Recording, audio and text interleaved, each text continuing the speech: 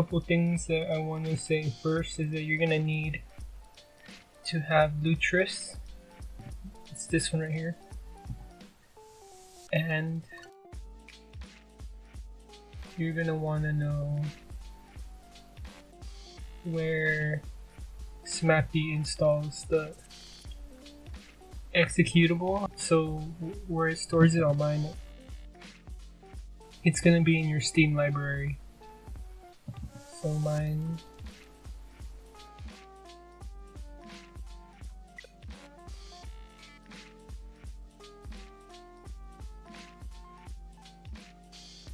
so you're gonna go to your folder where Stardew Valley is installed and where SMAPI installs the executable. So you're gonna find this one right here.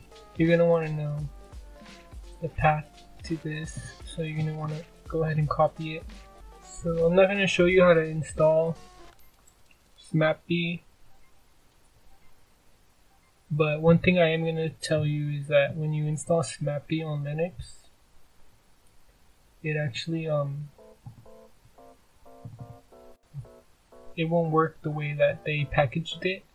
So I placed mine right here, and as you can see, all of them come with this install on macOS, Windows, and it said install on Linux on this one, but it didn't work, so I had to rename it.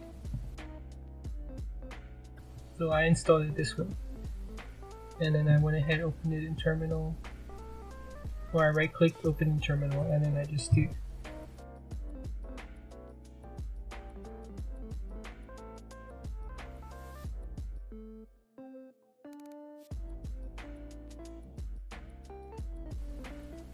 starts working right away. So I'm not going to show you how to do the rest of that, because I'm pretty sure you can find other videos out there. And I can show you how to install SMAPI, but I'm going to show you how to get it working. So what I did is I went ahead and I copied that path to the file.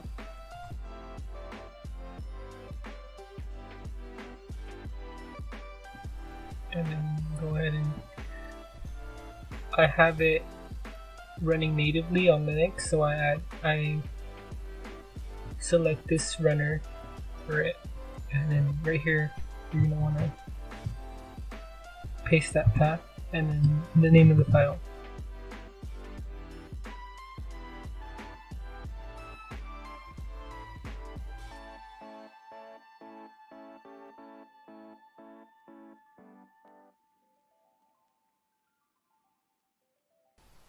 And then that's all you need to do for that. You want to go ahead and disable Lutris runtime, and then also you want to make sure that when you run it, it loads the Steam overlay and the achievements, and by running the Steam overlay, the controller support will work as well. So to find that, it's gonna be in home. You can find .steam.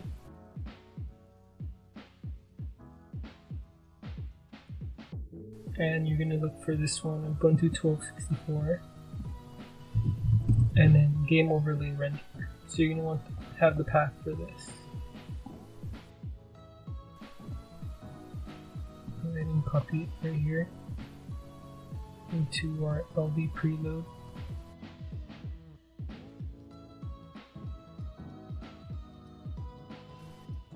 Press enter, and you're gonna want to make sure that it runs in terminal with Xterm, and you need to have Xterm installed on your system.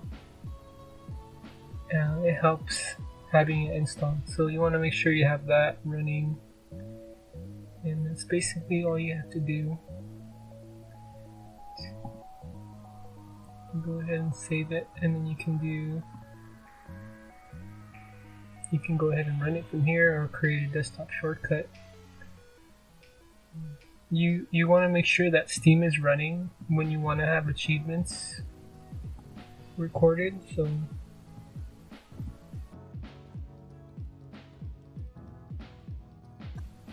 So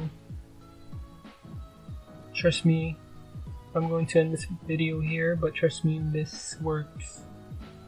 And by doing it this way, you won't have any errors with your mods. All the PNGs will load, and the libgdiplus will be found. And oh yeah, also make sure you have mono installed before doing any of this. So that's like basics for modding on Stardew Valley. You need to have mono on Linux. There's videos out there for that too, but I just want to show you how I ran it and how I got it working. Okay. Thank you for watching, and I'll see you next time.